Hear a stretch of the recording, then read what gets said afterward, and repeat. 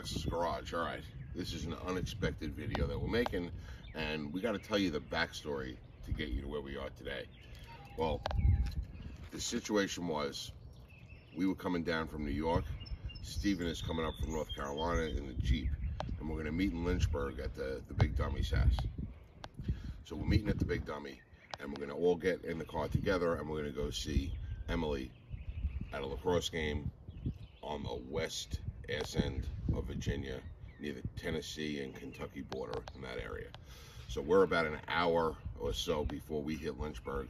Steven is about 120 miles south of Lynchburg coming up, and he calls us up saying that the Jeep is shaking and making noise, and he pulled over on the side of the highway. So we questioned him, making noise, what kind of noise, that whole thing. You know how that goes, it's difficult. But we kind of thought that it was death wobble, possibly. He said he saw a little smoke maybe coming from this side, maybe like the wheel area. So we had him go over and feel the wheel, the steel wheel, and see if it was hot, like a wheel bearing was going, and then go compare it to the other side and feel that steel wheel, and they were the same. Nothing really hot, just, you know, warm on both sides. So that wasn't it. So we kind of went back to death wobble. Wasn't a hub, we didn't think. Death wobble. He has had previously, in the last 6 months or so, he's had a little bit of a vibration, and we've been trying to figure it out, and we haven't been able to. U-joints, we thought at first that wasn't it, but anyway, we said it's probably death wobble. Try driving again, see what happens.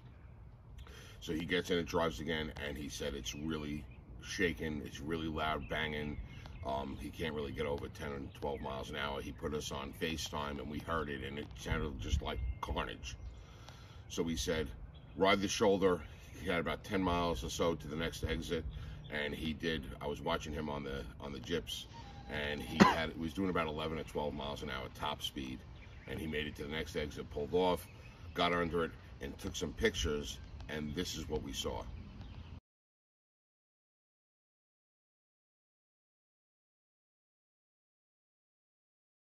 So it sounded and felt like a front drive shaft U-joint, and he crawls under there. We tell him to move the drive shaft, and he's the back end where the drive shaft connects to the transfer case. He's moving it back and forth, but not because the U-joint went, because the transfer case split into two. It said, I want out of here, and it just went. And how that happens, I don't know. The front drive shaft and the front axles in these Jeeps are spinning all the time, but they're not spinning in the transfer case or driving in the transfer case. But I guess that chain must always be I don't know, but something happened in the transfer case, and it just split. The case split into two, and you can see in the pictures that we'll put in here. We'll put some more pictures in.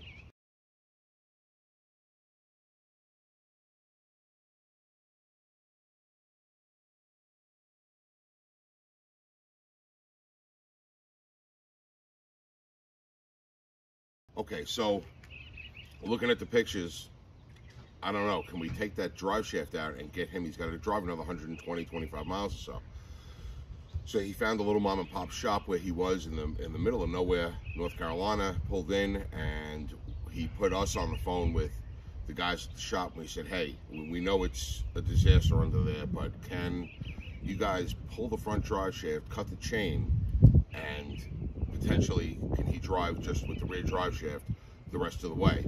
Got 125 miles to go, and the guy's like, I don't think so. He said, I think because there's no fluid left and the transfer case is split open, that where the front drive shaft, where the transfer case is sending power to the rear drive shaft, that connection needs to be lubricated, and that's going to seize up in short time if he gets back on the highway and starts doing 60 miles an hour to go that distance. So we're like, all right, now I don't know whether or not that's correct. I couldn't wrap my head around it on the road, but we said, well, he can't drive now. So we called AAA, and I have AAA for all the kids. We AAA'd it and got him a flatbed going to him to bring him 125 miles north. And I got the AAA Gold, so they cover 100 miles of towing. So we had to pay the last, and it turned out to be 19 miles. Had to pay the last 19 miles. So in the meantime, what are we going to do? Well, we start calling U-Hauls. Now we're an hour north of Lynchburg, and we start U-Hauling in the Lynchburg area, and U-Haul's got some great car transport trailers. You know, those all aluminum ones. They're light. They got their own brakes and everything. But what do we find? We find the oldest steel U-Haul trailer that is left in service in the country. Yep, that's what we found.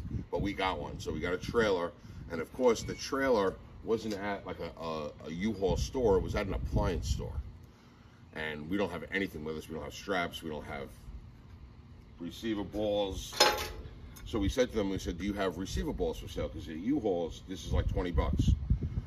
Because every time you need an emergency trailer, you never have a receiver and ball.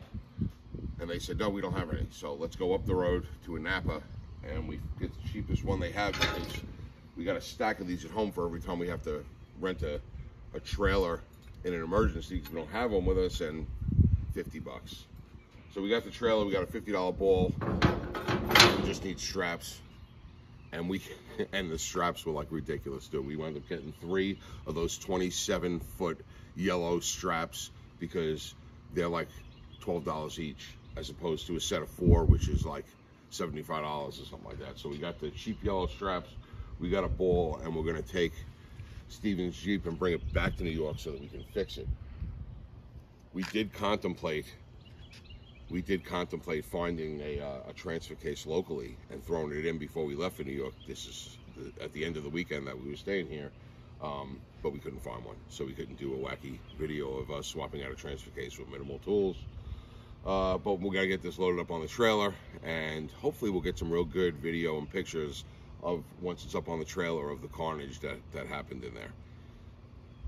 We're gonna get the truck and trailer set up, and we'll be right back.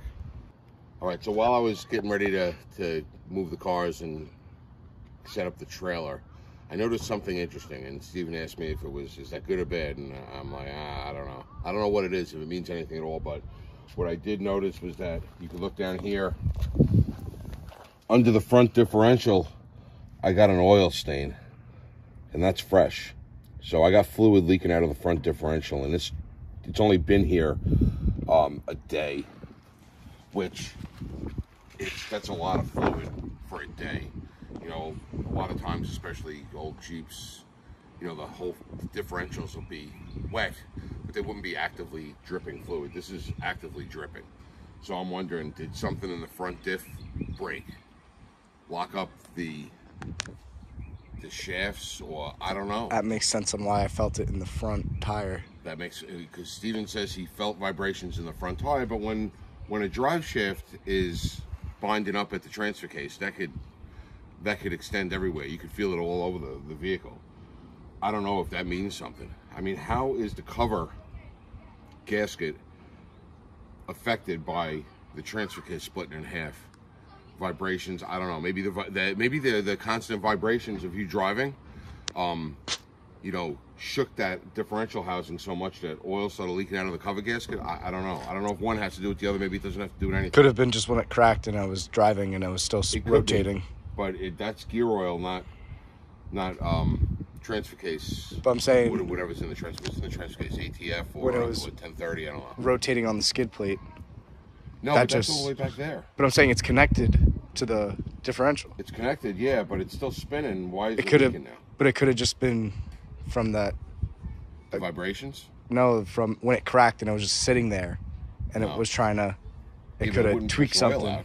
It could have tweaked something in there. I don't know. It could have tweaked something. I think it did tweak something. I don't know. But with the front cover is going to have to come off, and hopefully we don't have carnage in there as well.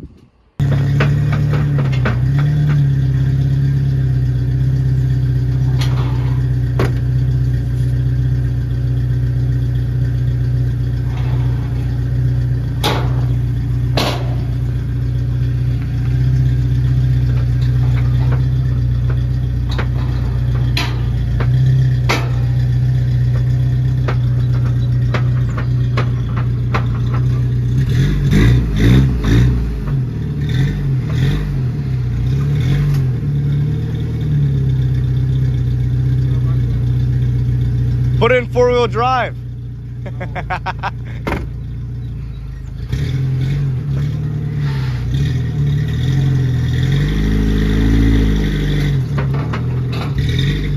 Driver.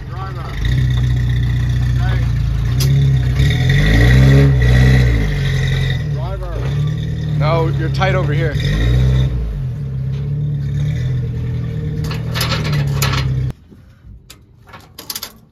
All right, well, the dummies are getting the You don't pull the handle, just pull trailer the on. release.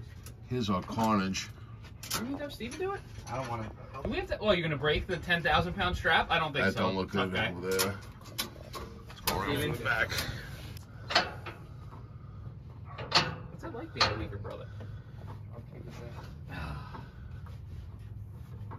And that's what the transfer case looks like from the back. And the inside. I Wow. never knew what the inside looked like. And that's what the inside looks like. Yeah. I didn't know there was a chain. Like this. Just hold it right there. All right, so for a close-up view, Cock, it's balls. both sides of the transfer case, both the front and the rear housing broke. The whole thing split in half completely. This is hysterical. Look at this. That's the whole thing. How does that happen? You know when a girl goes, I just started hearing that noise. Well, no, I felt the vibration 2 months ago. How does that happen, though? Grab me a flathead How does the cigar. whole thing split in half and the drive shaft can keep spinning, which means the chain's still turning? This is ridiculous. I don't understand how this happens. Weak things break. All right, so we got the Jeep loaded up on the trailer, on the oldest U-Haul trailer that is in service in America today. And we're gonna haul it back up to New York and try to figure out what happened. Well, do we even care? I don't know. We'll try to figure out what happened, but we'll get a new transfer case or someone else's used transfer case in it so that we can start using it again. And we gotta get Steve-O in something to get him back down to school. We wait on the next video. Thanks for watching.